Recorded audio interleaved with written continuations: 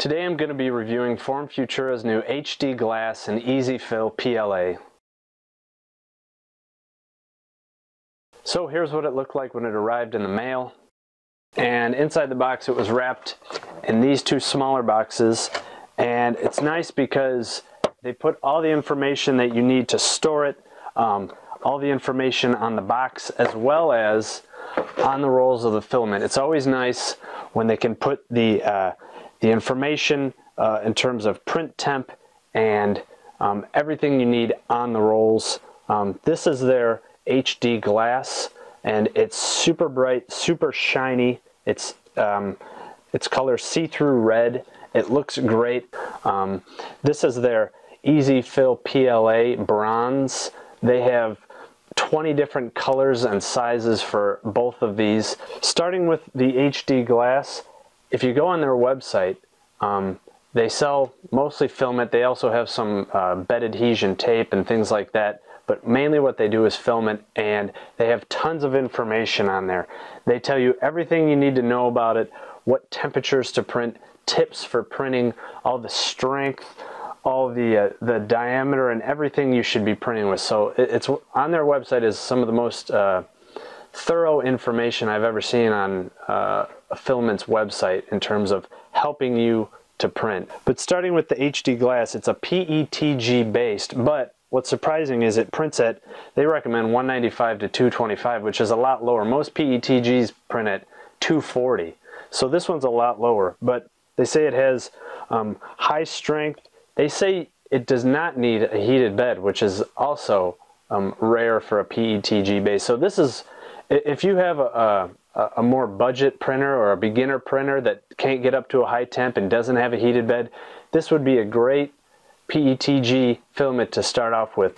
Then with their PLA, this one also prints at 210 to 220, which is a little bit higher than normal PLAs. Most of them will suggest 190 to 200. This one prints, it's funny, this one prints a little lower than PET, and this one prints a little higher than PLA. We'll take them upstairs. We'll print out our 4 test pieces for each one. I'll show you the settings that I'm going to use to print with it, and we'll come back down, we'll review them, see how it prints, and let you know what I think of it.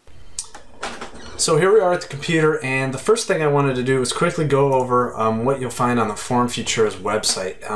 The two main things are the different filament sizes, and I have 1.75, the PLA EasyFil, and the HDglass. You can see all the different colors and types that they have. I'm going to be testing the see-through red. This is the most complete and thorough amount of information I've ever seen as far as information, and they give you temperature suggestions, and they have specifications on it, and density, and how to get it to adhere to the bed, and all sorts of stuff.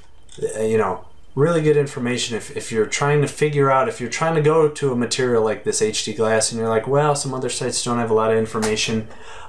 This has everything, and a good way to get you started. And again, it has it right here on the roll, so you can't forget, okay, this prints between 195 and 225. Oh, I got it. You don't have to come to this site to be reminded of their recommended temperatures, but it is on there. The first one is this very general part, and it's a chess piece, and I thought it's a good thing to print because it's got curved shapes, it has some overhangs, it has some detail here at the top. So you really have to have your settings dialed in to get this right. The next thing I wanted to print was a bottle opener. And for this I wanted to print to show the strength of the material. Not only the strength in the layers bonding together, but the tensile strength. And again, with a carabiner, this I want to print to show if it does have that tensile strength on a small cross section, but also it has to be ductile. It has to be able to bend back and forth multiple times. And this I wanted to show how detailed it could print, how accurate it could print.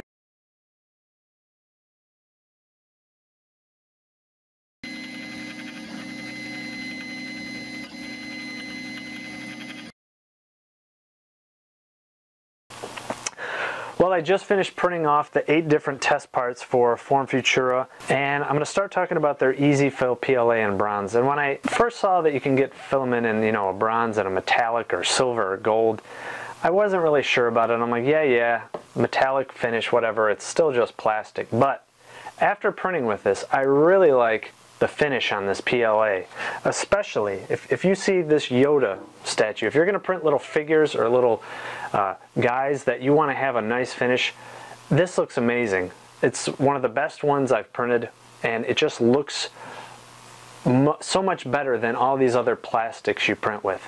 It has a shine to it, and it has a deep, rich color in all the crevices, and it looks really great. I printed all of these parts, all 8 of them, with a 0.3mm Z spacing, and that's because I wanted to try to push the filament to its quote-unquote breaking point. I wanted to see where it would fail, where it would sag or dip or bubble or not print correctly. With the HDglass, the PETG, I printed at 235 degrees Celsius, and with the PLA I printed at 210. And looking at the chest piece, it printed off really nicely, and especially with this filament, every little detail shows up. With this HDglass chest piece, it came out great. I didn't get any sagginess, any droopiness. It has a super nice shine to it. It's almost transparent where the thin edges meet. This looks super nice and shiny and crisp lines right off the print bed. Moving on to the Carabiner, first with the PLA. This is super rigid, like you would expect most PLAs to be. There's no give. I could tell it's not as bendy as, for example, this HDglass. This bends a little bit more, but it's more, you can tell it's a little more durable, a little stronger part.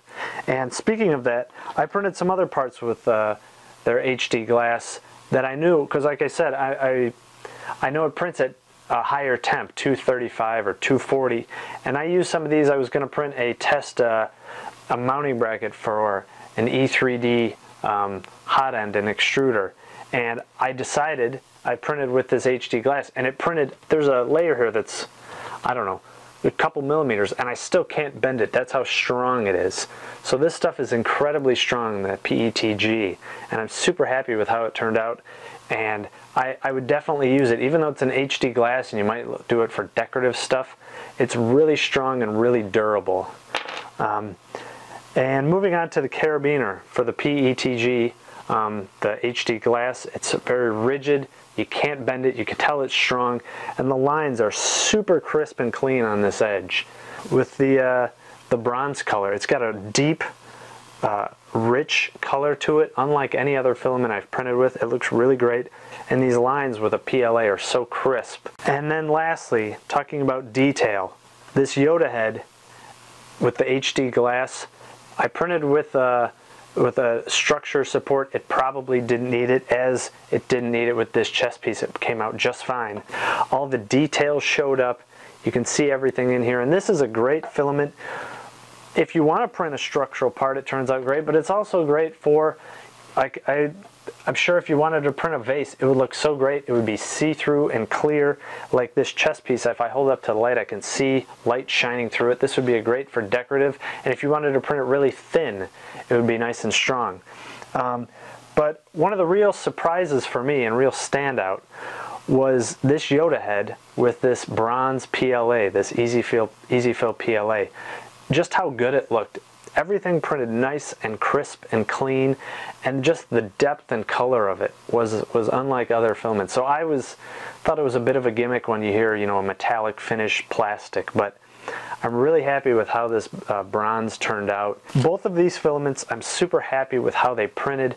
Both have their own advantages and characteristics for different types of parts. This would be for maybe a vase, or a nice thin strong vase that you want the light to shine through and look really nice, and this prints certain things like figures and details with such depth and color to it. So they have totally different looks and a little bit different characteristics. If you haven't printed with them, I highly recommend checking out their website, looking at all the filament they have. I'm telling you, you're not going to be disappointed with it. So again, I'm really happy with how both of these 2 different types of filaments printed out, and let me know what you think. Thanks.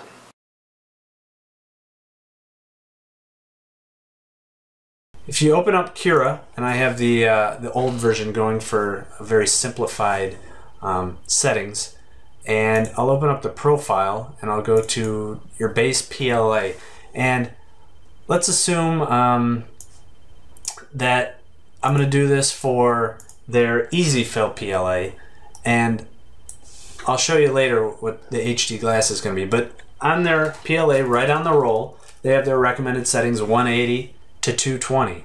So for this part, you know, I want it to be pretty accurate, so I might go 195. For the bottle opener, I might crank that all the way up to 220 to try to get really good layer adhesion and make sure those layers are melting together for high strength. For bed temperature for the PLA, you probably don't need it, but I like to set it at 50. Print speed, you want it accurate. I'm happy with 40. That's a good baseline. Support type, none. I don't need any support for this. But for the Yoda and Link and all those other things, I will need support. So I'm going to be changing these for each different part, somewhat. But a good baseline to start with. The temperature is not going to change very much. And layer height and shell thickness, that won't change very much. If you wanted a little more detailed, you can up it. And fill density, I might go 40. I don't think it's really going to change the time. It might add a few minutes. Yeah, it's not that big of a deal. Now retraction, the PLA, I've printed with this. I haven't had any reason not to lower this down. It's not going to get stringy on you. Whereas this HDglass, this stuff can get stringy. Although it's printing at a lower temperature than most PET. It's PET based, and that stuff can get really stringy. Usually with PET, you're going to have to print this at 240 degrees.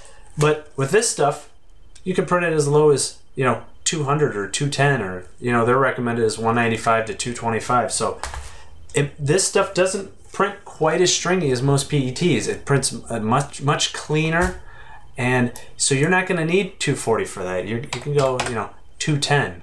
But anyway, for both of these, I like to put a first layer thickness down and make it a little thicker. So I'll make this 140 just to get some more filament down on that first layer to kind of squish it to the plate and get really good adhesion and a nice smooth surface. The bottom speed, I'll print a little slower than 40. I'll print it at 30. Infill a little faster. And the outer shell, I'll print a little slower. Like I said, one difference for that PET, I might make this 50 and 5 to start off with. That would be a good starting point. But for the PLA, I can lower that down because it's not quite as stringy. But